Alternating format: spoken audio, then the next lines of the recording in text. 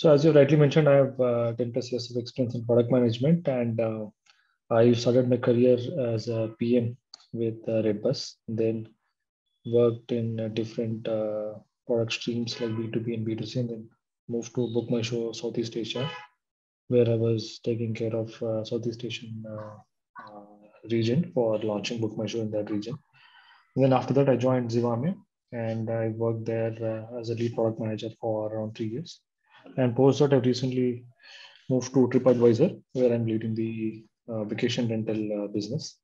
That's brief about me, and my passions include product management and trying to build some new frameworks and try to do some case studies on product management and share it with wider audience.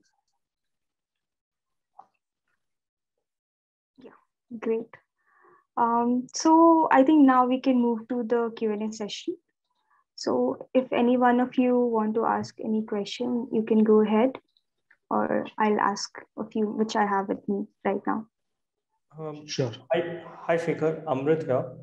I'm a growth manager currently, and I wanted to understand the role of a product manager, new initiatives, and how does it overlap with a growth manager's role, and how easy it is being a non-technical person to transition into product management. Okay. Thanks, Amrit. So basically, there are two questions that you've asked. One is, how does a transition between a growth manager to a product manager, specifically new initiatives, happen, and what is the overlap? Second is, for a non-technical person, what does it take to move to product management? Am I right? Yeah. Great. So I'll try to answer the second question first, and then come up with the first part. So product management basically is an overlap of three functions. First one is understanding the user's pain point or understanding the consumer. So it requires a lot of empathy and soft skills which are needed to empathize the consumer's pain point need and come up with a solution.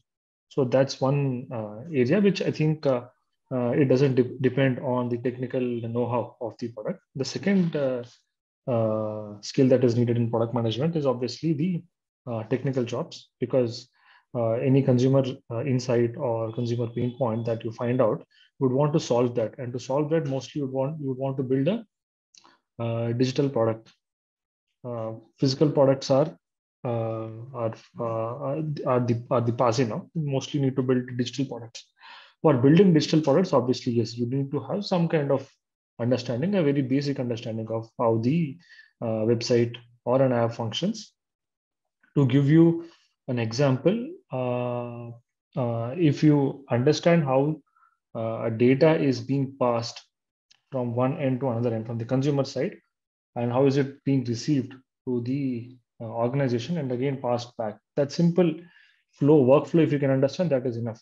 One live example is myself. I'm basically a chemical engineer. I've never written a line of code in my life, but I could transition into product management only because I could just understand the basic nuances of how technology works, and that's how I could make the shift. And the third part is, apart from the consumer empathy and the technical skills, the third part is the business skills. It is about how do you evaluate a business, what is the value proposition, what is the revenue and the cost of acquiring a customer. So these are certain terms that you're needed to understand and to make sense of the decision. Since we're already in the growth management team, you're already aware of the business part of it, and consumer empathy would come as you step into a product management role. And technical jobs is something that you could pick up very quickly. That's the answer for the second part. The first part, I think growth manager to product management, it is a very easy jump, or a very easy move, or a logical extension, I would say, because as a growth manager, you are responsible for the acquisition. So you are getting visitors and converting them as customers. Yeah. And basically, growth manager does a handshake with the product manager.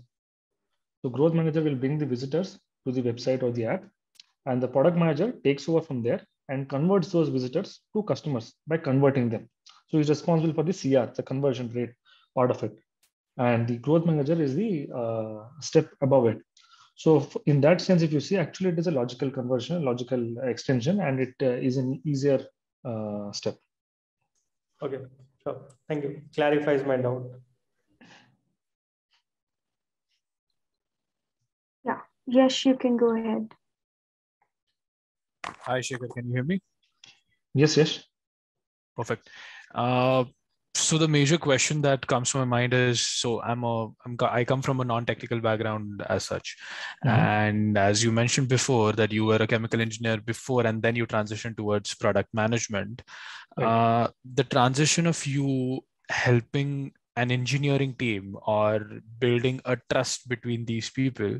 So how was that journey? How a non-technical person could do that, and is building trust really that easy?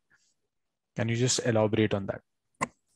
Sure, definitely. So this is the difficult part that most of the books or don't answer. Like, how do you build that trust?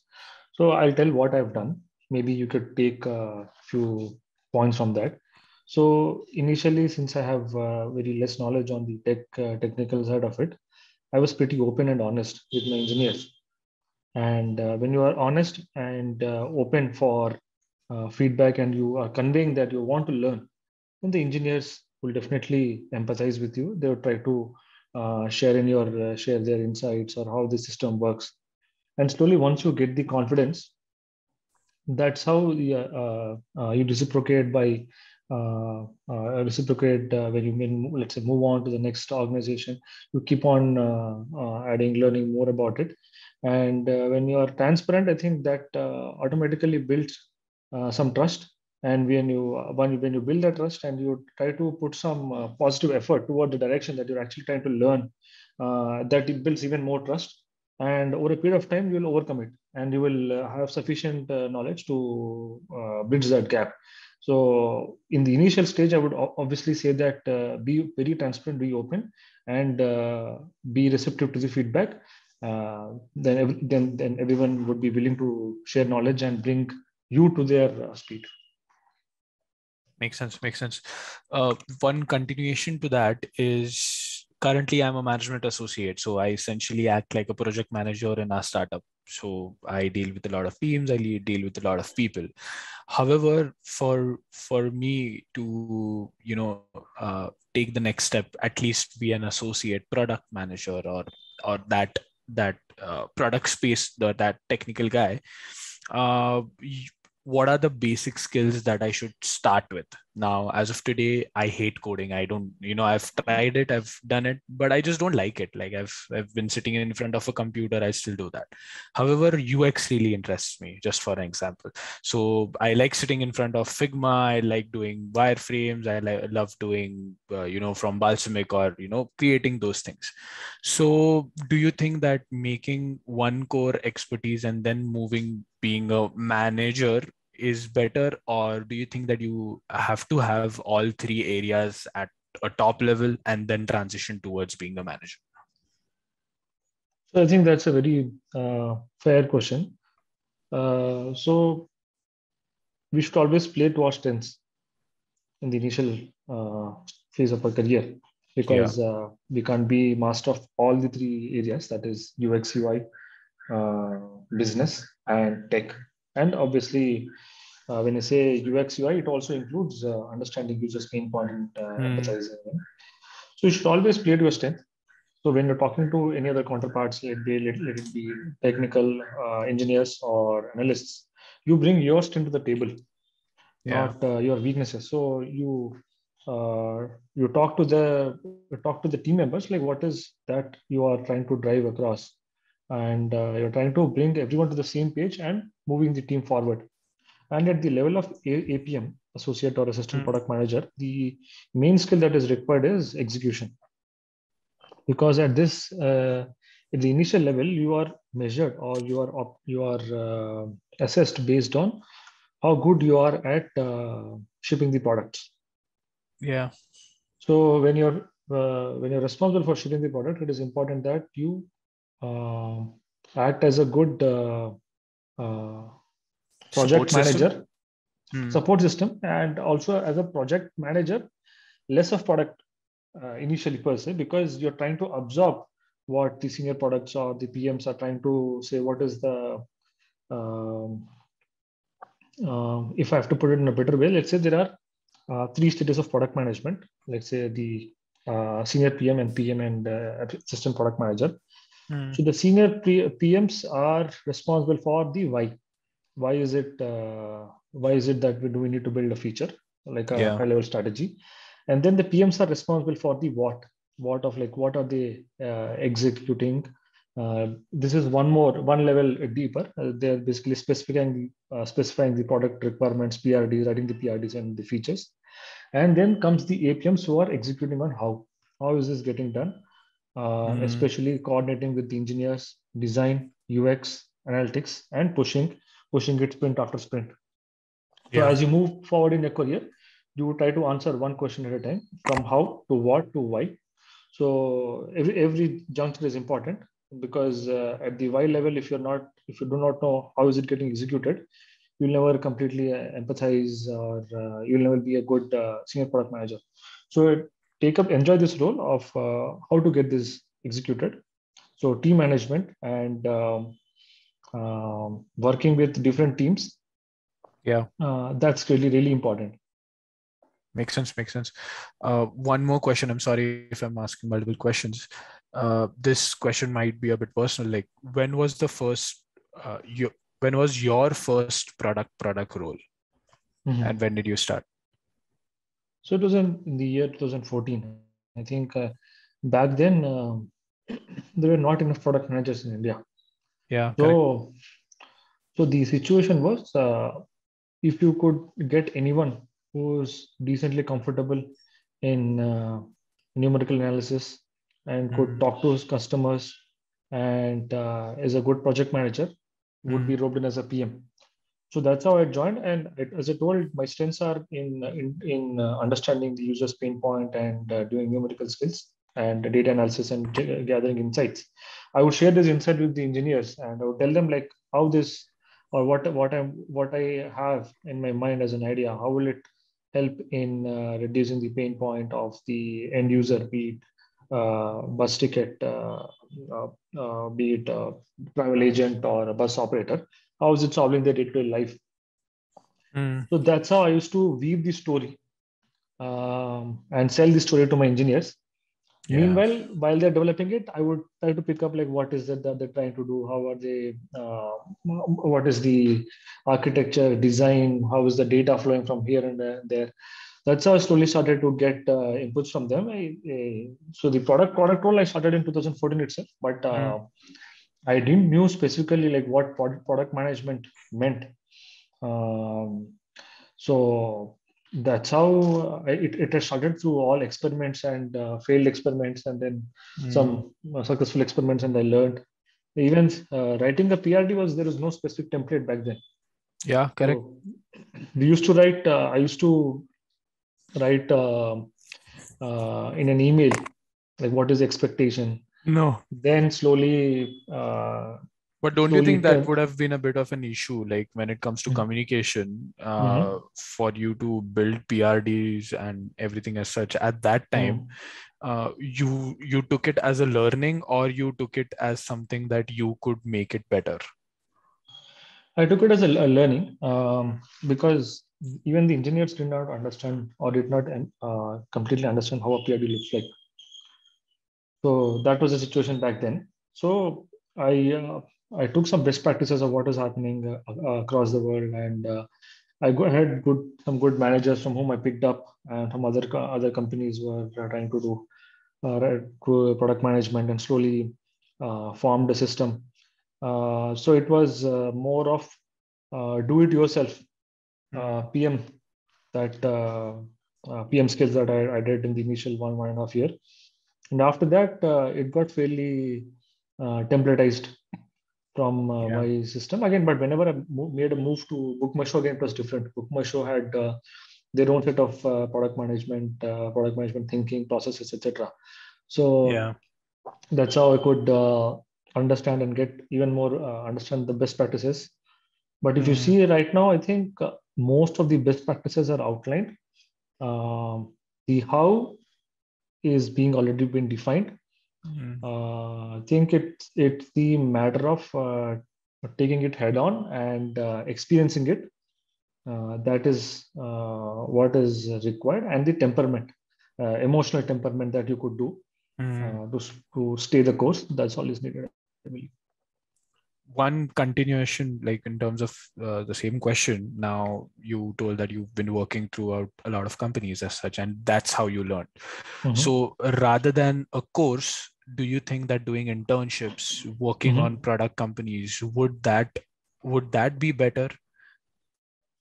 No, that would not be better in my opinion, because see, you should ship a product, and at least a few features yourself. So to ship few features, it is important that you are not on the why stage of writing a PRDs, or but at the how stage of how are you getting the PRD live into the actual website or the app.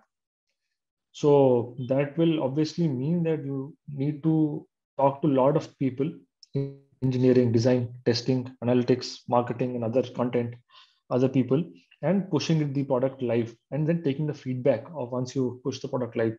So only once you do the initial grind of shipping few products, then only you'll realize this life cycle of product management. In internship, I don't think, see, if the internship is actually providing the end-to-end opportunity or the time frame to ship few features, then great.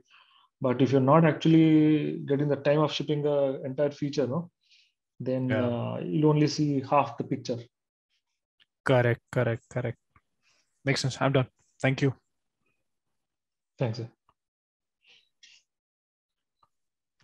We have a question in chats. It's by a DG expert. So the question is job hopping still a taboo nowadays for PMs? Let's say if someone has changed 4 jobs in span of 6 years. All right. I think it's not a taboo. What is your past work should not affect your present work. See, in this age of hyperscale growth startups and companies which are scaling in 1.5 years or 1 year, or let's say even 6 months, if you can actually spend 2 or 3 good quarters and are able to ship a product or release some good features, that itself is enough. So 1 quarter in a startup is equivalent to 2 to 3 years in an old economy company, in my opinion. So the time duration that you work in your previous companies should not in any way affect your future.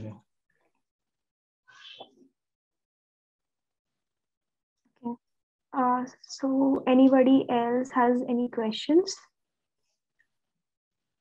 So I have a question that I got in the registration form. The question is by Chintan. He's asking how to learn the metrics of deciding pricing of a product when you are the first one among your competitors to create a product. All right.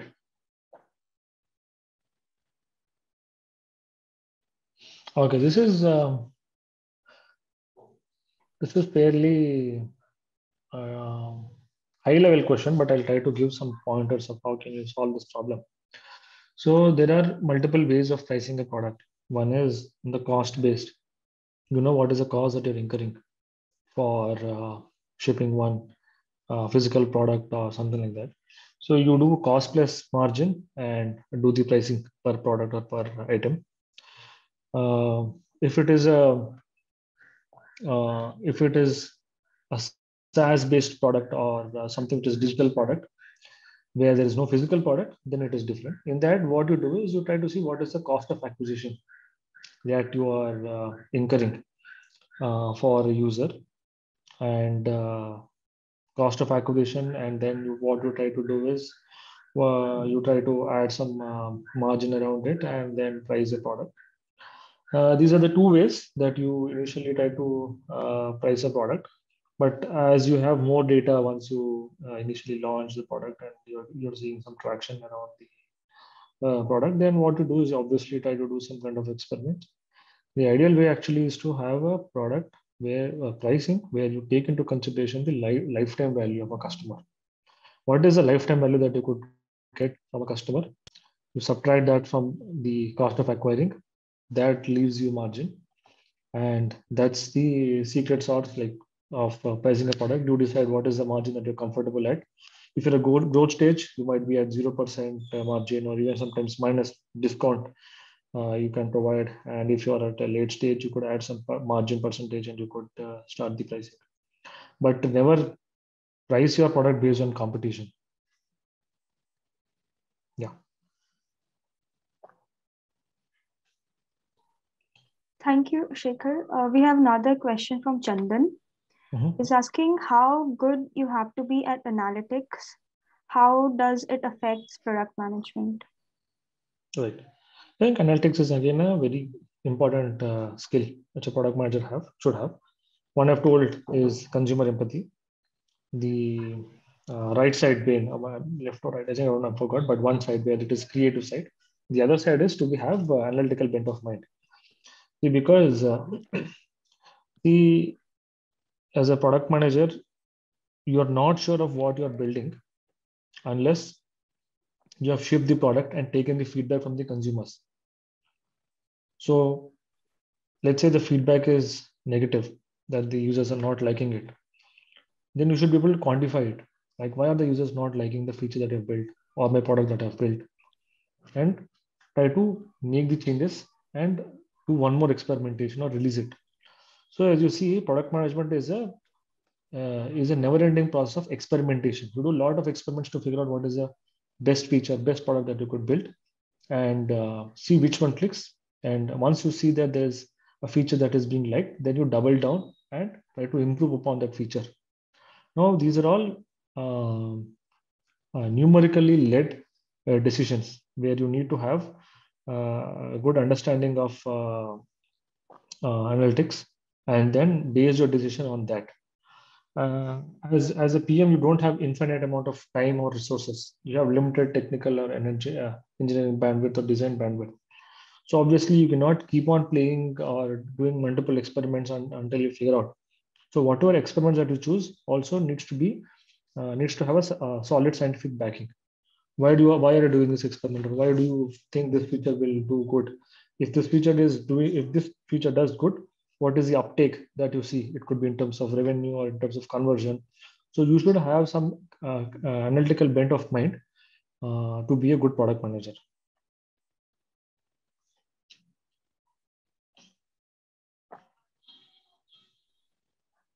Okay, thank you.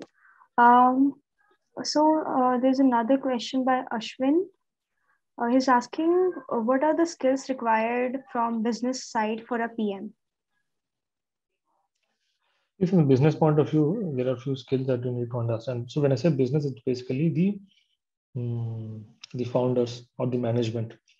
When they obviously everyone in the management or the founder, they are basically there to grow the business, to achieve profitability, to have a long runway of the business. So there are certain business objectives which the upper management has.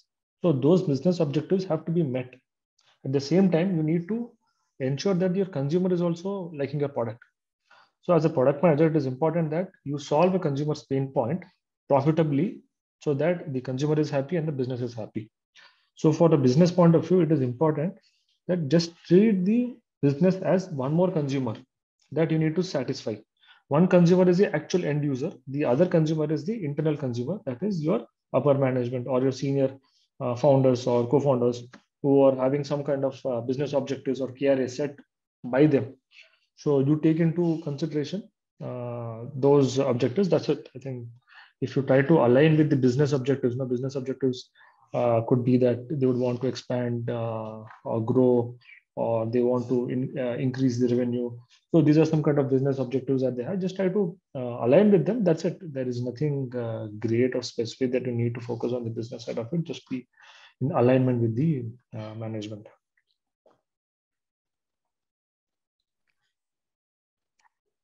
Satish, you can go ahead.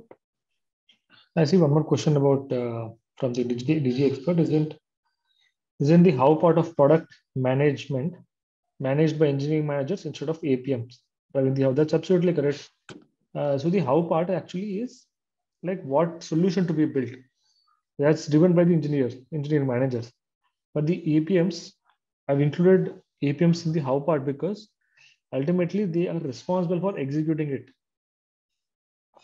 So when they're executing it, whatever decision that an engineering manager takes, it's a decision on paper.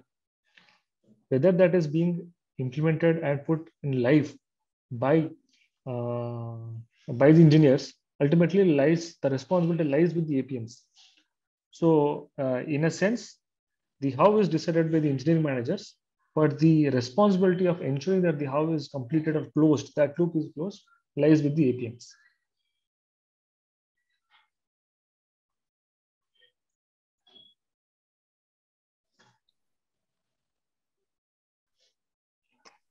Satish Yeah. has a question. Okay, may I ask the question? Hi, Sagar.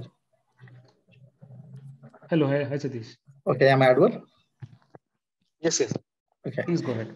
The thing is, as per the psychology, it states, the customers never tell the truth. First part of it.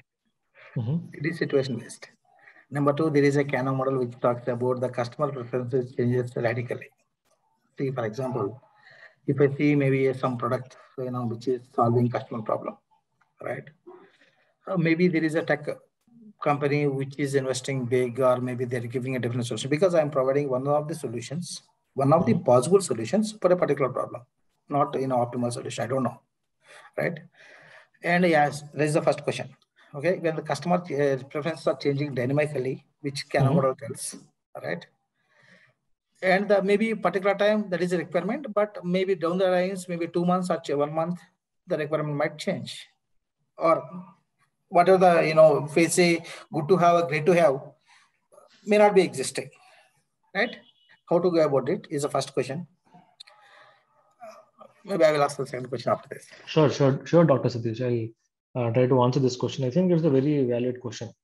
So even if you take B2C organizations or B2B organizations, the customers say one thing, but they do other thing. So in B2B also, when you try to talk to some companies and go ask them the requirements, they'll say one thing, but they'll do other thing. Even in the consumer side also, B2C side, there are so many consumers. You can't go and keep on asking everyone that what is your pain point, what do you want us to do, what do you want us to build. No, here lies the uh, skill of the product manager. The product manager should basically read between the lines. Like what, when you ask a user, what do you want? Obviously, he'll tell a list of all reasons. But when you say, and but when you see what is trying to do or she's trying to do, you see that there can be difference between that. So ultimately, the PMs need to understand what is it that inherently motivates, or what are the inherent pain points which are not expressed explicitly by the consumer. Now that is an art that you could do by talking to few customers, or in a few understanding or going through certain calls that you've received by your call center or customer support, or the tickets that have received. So once you go through amalgamation of all these such activities, no, you'll try to understand inherently what are the time to conceive, or what are the time to convey to us. On the outer surface, there could be many requests that they want, but inherently you need to capture that. That I think that is not something that is understood immediately, but over a period of time, or by deep consumer research, you would definitely gain that. I think this is where PMs need to work or collaborate very closely with the UX teams and the user research team. The user research team, along with the PMs, we try to discover some insights. I'll give some examples of my career also. How did we do this? So at Zivame, we were trying to solve the problems of cancellation. So there are a lot of cancellations that happened on a platform because the users are not happy with the product. Now, when we go and talk to the customers, like when we see the responses that they give when they're canceling the product on the app, no, mostly they select other because they don't want to select specific reason. They just click on others and cancel the product. But we talk to them, but when we see the kind of patterns that are emerging from the cancellations, what we saw was a user, when they are canceling, when they've purchased a product, no, let's say they've purchased a product of size 32B, for example, but they've canceled the product, and later they've purchased 32C. Or from this, we have seen that a lot of users actually have done this. After canceling, they've moved and purchased another product. And users have purchased a product, cancelled, and bought the same product again in some instances, but at a lesser price because there was some discount. So through this insight, we've understood that there are two reasons. One, that the user has found a better price after they've purchased. That's why they're canceling and again purchasing. So we've given them an option to apply a discount even after purchasing. That if let's say you've found out a great discount or a deal or coupon, you can apply post purchase also. You will refund back. The other insight that we've got was users have by mistaken selected a wrong size, or they've not comfortable with that size and they've wanted to shift. So for that, what we've done is instead of canceling, you could change your size before the shipment of the product or before the delivery of the product. So these were insights that were not explicitly told by the consumers, but we have to find out ways. For this, we've got the ways from understanding the cancellation data and seeing the post-purchase data, or trying to talk to some of our customer support, like why are they canceling. So this is what deep consumer empathy means, of trying to read between the lines and not explicitly see what the consumer is seeing. That is one more skill which we need to acquire, Dr. Sadesh. I hope I tried to answer your question. Yes, I got it. The thing is, the thing is, realistically, if I see something, I did maybe identify the issue and try to do the research and come up with the UI, UX or whatever it is, for a solution, right? It is taking some time. Meanwhile, if something changed, customer requirement or some new product came, which I'm not aware because I don't have control on the world, right? Some new product came, for example, for instance, something came very significant, which is, disruption. Then it is a total waste, right? Whatever the efforts I have done, not everything becomes waste. And the second thing is, there is a life period for every product, right? In what stage the product is, based on that, your strategy will be different. The business strategy is different, product strategy is different. Right. Right. And the product strategy, if I'm defining, I'm specifically talking about the product. If I'm talking about business strategy, I'm talking about, the business and the value, whatever it is, profit, loss, whatever it is, right? These will not talk to each other generally. These are two distinct elements. Right, but people will confused and say, this is a strategy. I'm defining. I'm a strategic product leader, something, right? But this is the one confusion which you need to maybe probably try to clear. Absolutely. I think that is a valid point, because most of the product leaders don't think from the business point of view. They confuse between the product strategy and the business strategy. As I mentioned earlier, business strategy basically tries to solve the why part of it. The what needs to be built to achieve that why will lie with the product, mid-level product kind of leaders. So that's where they need to be in sync with the business goals, business OKRs. What are the key areas? What is it being driven? So as you mentioned, every product goes through different cycle. Initially, a product or a company might be in the growth phase. At that point of time, the business wants to focus on growth, adding new users. They don't bother about the revenue or the contribution margin or the profit that they make. So at that point of time, the product also needs to align with them. So optimizing for the growth. Maybe at a later point of time, the business might value more on the throughput, that is the number of bookings or the number of the revenue. So for that, in that situation, the conversion rate becomes important. So the product needs to optimize on improving the consumer conversion rate from the first step to the last step. So at each step, maybe as business matures, they're more the business is more interested in how do we survive for a longer period of time. At that point of time, retention becomes more important. So product needs to align with the business goals at each juncture, understand what is that they are wanting, and what do we need to build on the product side to achieve that business goals. So both should not be in a disunion. Thank you. Thanks, Dr.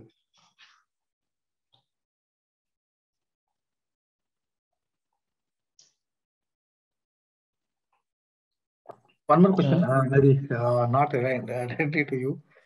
The thing is, a lot of people are asking, we are having a lot of options. So why pragmatic? The thing is how it is experience learning, compared to the, lot of books which are available, lot of materials available.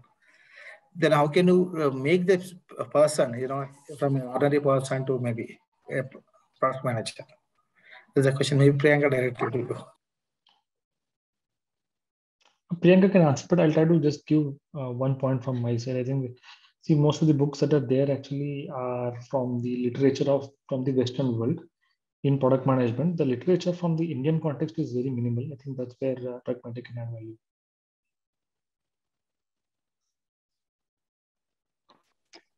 Yeah, Satish, you can reach out to us. One of our team members can help you with that. Right now, we'll just focus on like career and product management questions. Yeah, that's a valid point. I think it's very simple. You have a lot of options. For example, the course is a product, right? Assume the course what you are offering is a product. Okay? Why to choose this product is the question, right? I have answers for this question, but I know a lot of maybe hello, maybe if you can answer, in a different way, which will help the remaining 15 people to get a better clarity.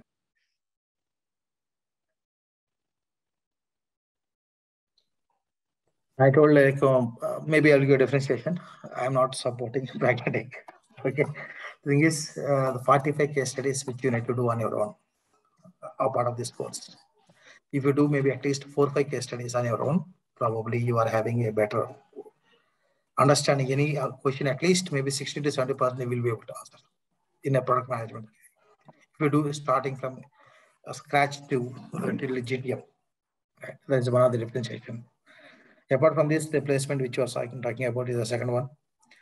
And third one is people are asking some questions, how this is different compared to others.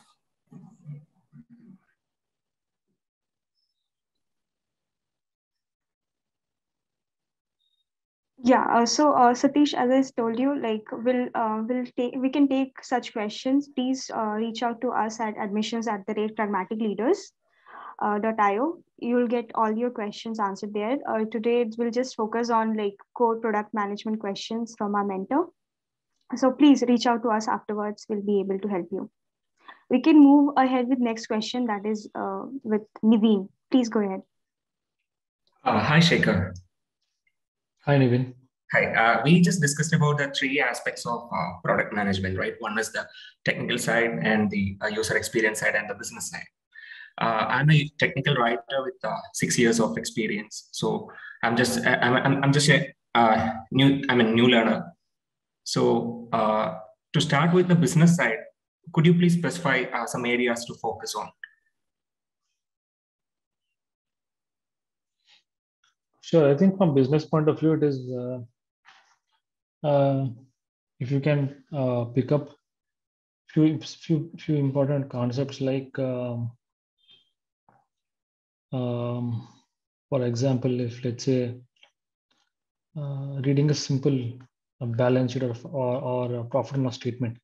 So P&L statement will never be used in your career in product management. But I'm saying that because when you read a P&L statement, you'll understand what are the profits, how does the revenue flow within an organization. Because ultimately, as a product manager, you are building a product and selling it to the end user, and you are a medium, or you're building a product, you are building a conduit for the customers to come to your platform and purchase your products. So you're the entry gate or the top level. Basically, in the P&L statement, if you see, the revenue lies on the top.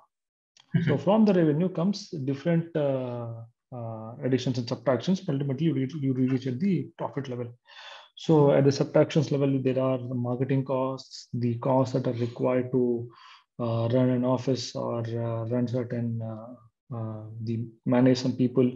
So this will give you an understanding. If you read a P&L statement, it will give a very good understanding, because at each stage of the business, as I talked about earlier, a product manager is trying to optimize one part of the business problem. Let's say in the business early growth stage, you're focusing only on the top line, the revenue. Okay. Whereas at the second stage, you're trying to optimize the cost side also. How do I minimize the cost at the same time increase the output? At the later stage, you're actually trying to optimize for a longer retention. Like how do I increase the repeats so that not just the profit and loss, but also at a longer period of time, I have a good subscriber user base who could give me repeating recurring business. So if you study P&L, that itself will give you a very good insight of how a business operates and will be a very good starting point. Apart from that, you should also try to understand from some of the growth marketing or digital marketing terms that are very frequently used. Because as a product manager, you are in very close contact with your marketing teams. Now, for example, some of the terms like what does CAC mean? Cost of acquiring a customer. What does CLTV mean? Cost the customer lifetime value. Okay, what is the retention rate? These are some of the terms which are used by the growth and digital marketing team that also need to understand. And there are other operational terms also that are very specific to the industry that you work upon. If you're in a e-commerce industry, then there are certain some specific nuances of business that you want to may want to learn. But for a starter, I think understanding what are the terms which are used by the digital marketing team. One, second is understanding a P&L statement. That should be enough. Sure. Thank you, Shekhar. That answers my question. Thank you. Yeah.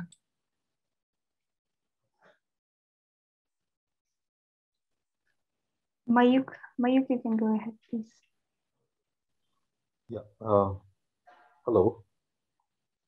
Hello. Hi, Mayuk. Please go ahead. Can you hear me? Okay. So I dropped a message on chat. So I just want to just want to ask you the same question. So being a product manager, user experience, worked for 4 or 5 years in a tech or CRM company with no engineering background. How does it help one get into companies like Twitter, Google, or Spotify? Because they, finance companies, hire mostly engineers, right? So, say for example, one has an MBA and work for 4 or 5 years. So, how does it help, or what does he need to have? Definitely, Mike. I think I'll try to answer this question by giving you an overview of what all types of product managers would be there in such companies, especially in FANG. So, see, there are some consumer-focused companies, consumer-focused products, like the website or the apps that you see, Facebook, Instagram, etc., Spotify. And then there are internal facing tools which are used by the internal teams like operations, customer support, engineers, etc. And then there are other types of products that are vendors or B2B focused within Google or Twitter, etc. Like Google has some products which are built for the advertisers, for the small and medium businesses, for the enterprises, etc. So there are different products for catering to different consumers. The need for having an engineering background will arise only in products which are engineering or tech heavy, especially for internal products. But for other products which are not internal or tech heavy, like consumer facing or the business facing, these are products they do hire PMs who have a bent of mind over consumer empathy. So that's why in fact you see people of sociology background or even biology background being PMs in companies like Facebook and Google. And especially these are on the consumer and user side.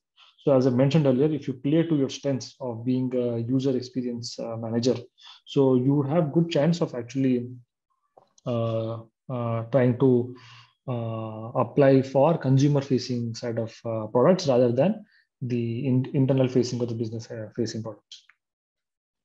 Perfect. Yeah, that answers.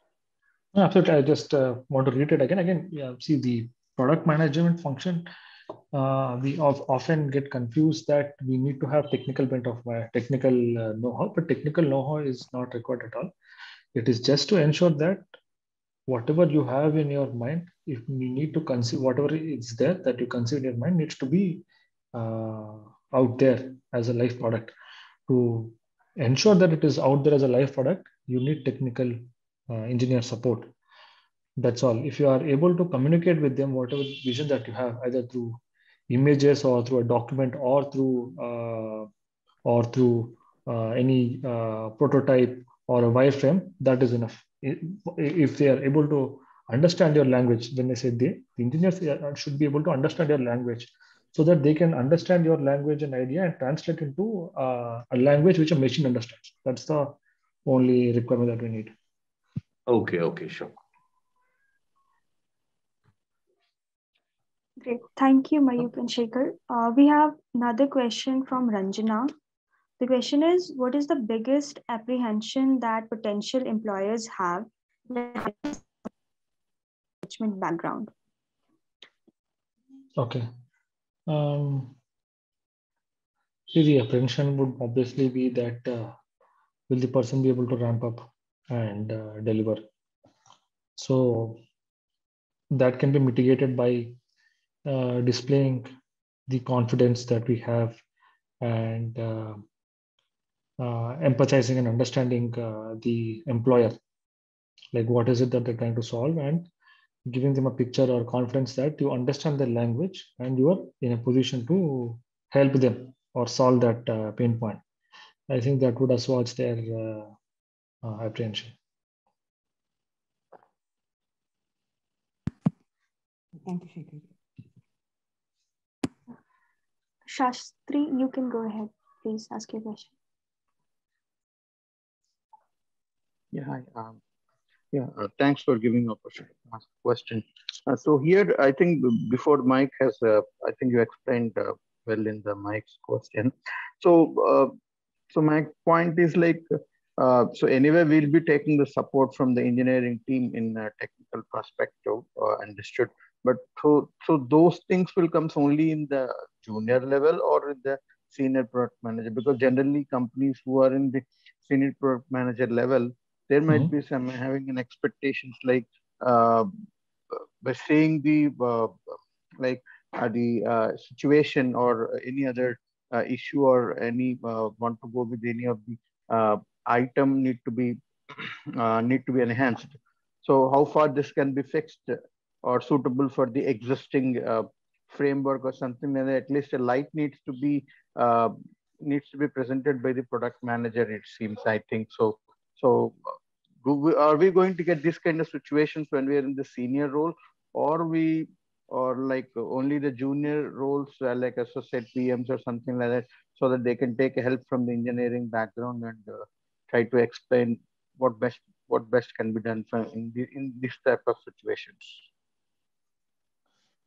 Sure, Shastri. I'll try to answer your question by giving a background of how things operate at a senior level. So at a senior level, basically you're owner of the product, and you're expected to ensure that the health of the product is always stable.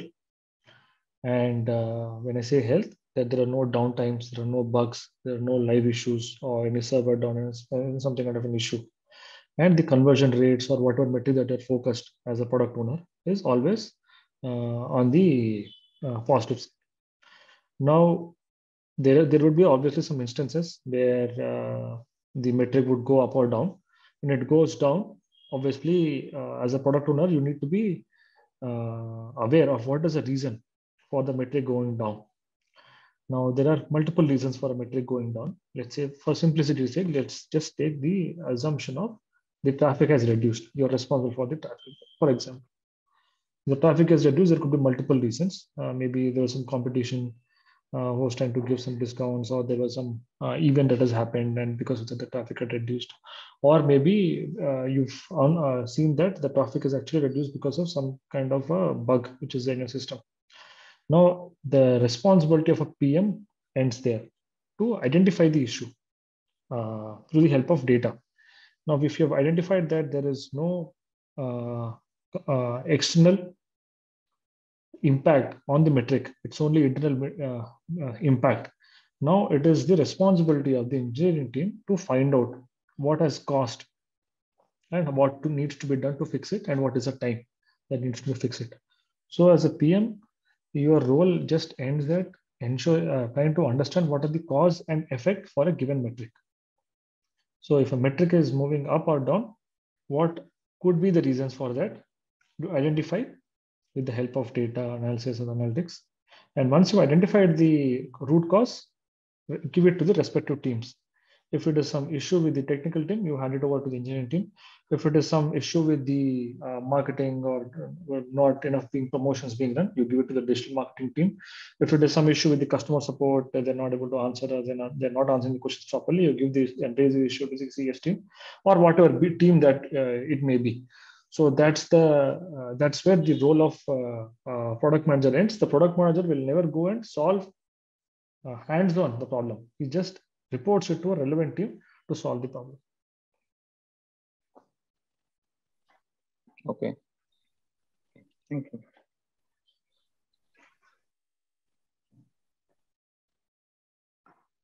We have a question from asked by user iPhone. So, as a senior PM with experience in large B2B customers with legacy and complex products, how difficult will it be for such PM to transition successfully in B2C space? Any tips?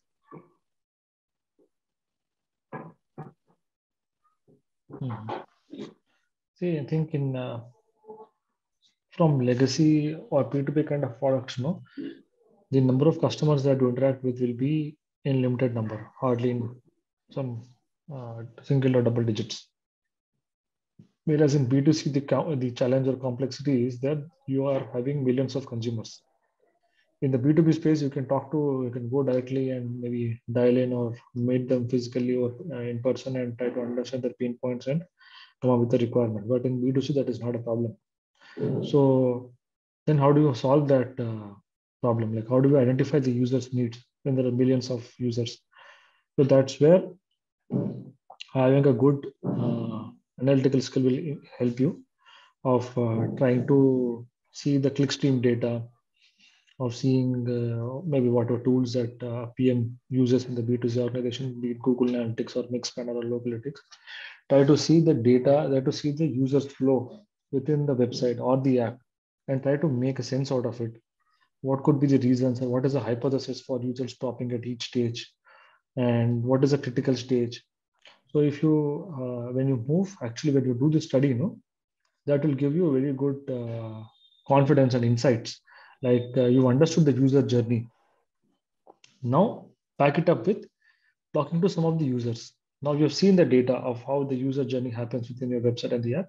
Talk to some of the users and also see some of the consumer pain points raised in Play Store, App Store, in your customer support calls, or the reviews that they've left on Google review, etc. These are the initial good starting points that you could quickly gauge or try to understand what are the consumers trying to say in a B2C organization. From there, you build your own hypothesis and validate each hypothesis one by one to prove or disprove and arrive at the right hypothesis or right problem statement to solve. That's the standard way a B2C product manager operates, unlike a B2B product manager operates.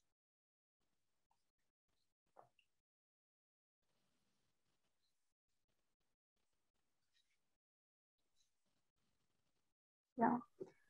We have a question by Keshav. We can take this last question because we are short on time and then we'll just wrap up the session. So Keshav is asking how and what tactics to use to get the solution on time. That is a very open-ended question. I don't know what solution on time.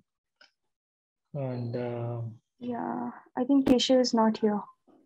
Yeah, maybe if you can repeat that question, Keshav, I can help you.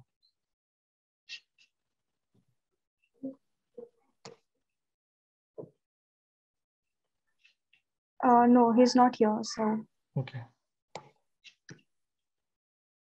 Yeah, so maybe we'll. If anyone has any other questions. Just one last. Yeah. If you can hear me. Yeah. Yes. So Shekhar, in the entire product, I'm given every trade has its tools, right? So even product has its own tools of the trade. Can you, in your experience, which have been the best tools, phase wise, from product development, product planning to, metric to understanding which how is the retention, and then finalizing the feedback and all. Which are the best tools that you have used, and if you can help us in some with some examples. Sure, sure. So I can think of few of the tools. Apart from tools, I would say more than the tools, processes are important. So if you have some good processes, no, then that will be enough. For example, I talk about the process and I'll tell which tool I had used for that process. So the first process is I'm talking about the B2C product management. Since I've mentioned, right, that there will be millions of customers visiting your website, and how do you make sense of that, the users who come into a website? It is important to know the clickstream funnel level data. When I say clickstream, the moment a user lands onto the homepage, from homepage, obviously there will be a next step within the website. I'll give an example of, let's say, Flipkart. You come to homepage, you select a category, you select a product, you go to checkout, and then you make the payment, and then it's a confirmation page. So these are the 7 to 8 steps. You need to understand where is the user dropping, where is the user dropping more, and where is the user dropping less. So you'll identify the exact pain point that you want to solve. Maybe the users are dropping more on the category page. Then you do a double click of trying to find out what are the reasons why are the users dropping on the category page. To do this, the good tool obviously are your clickstream funnel data of, like, you can use Google Analytics. I personally like Google Analytics a lot. Localytics is also a great tool which will help you. The second thing is, statistically, quantitatively, that the users are dropping, or if the users are moving ahead at a particular page of the or screen of the app. But you also want to see what is happening actually. So you want to see some kind of qualitative data while the user actually is on that page. So in here, I've used few good tools like User Experience, which is basically a video recording tool. So this records the sessions while the user is on a specific page or app or a screen. So when you find out a reason, or when you find out a step that the users are dropping more, what I do is I use the User Experience tool to see the clicks. Where are the users clicking? Are they scrolling? Are they clicking on any particular buttons? So that will give me a sense of what is happening within that page qualitatively. Thirdly, to validate whether my hypothesis, let's say I've identified a pain point, I've built a hypothesis. To test that hypothesis, what I do is I do a lot of A/B tests. Now, for A/B tests, there are different tools that you could use. I've used a tool called VWO to do a lot of A/B tests and to get the results and see if they are statistically significant or not. And based on the statistical significance, I'll roll out the release. So these are the 3 tools that I use. As I mentioned, one is Google Analytics, Localytics. Second is User Experience. And lastly, VWO for A/B experiments. All right. And for product planning, if you can shed some light on that. For product planning, I think there's no great tool apart from Google Sheet or Microsoft Excel. Frankly, there are other product tools also. Jira is also a great tool, because I'll tell why Jira is a great tool, because as a product manager, you'll get a lot of feedback, you'll get a lot of ideas from different members. You'll get it from marketing, operations, higher management, your engineering team, everyone will be giving you ideas. But some of the ideas are important, most of the ideas are not important. So you do not know at the outset which idea is important, which idea is not important. So you need to store all that ideas or requests that you're getting. Also, you'll get a lot of requests in consumers. You need a place to store all this information. I think Jira is a great tool where you can segregate, write down these ideas as a backlog and give a tag to it. So that it will help you as a ready reckoner whenever you want to do a sprint planning, or you want to prepare a roadmap. You will have a ready-made list of all the ideas that you've got from different people, and you can do a product planning with. Thank you. Thanks a lot. Good answers.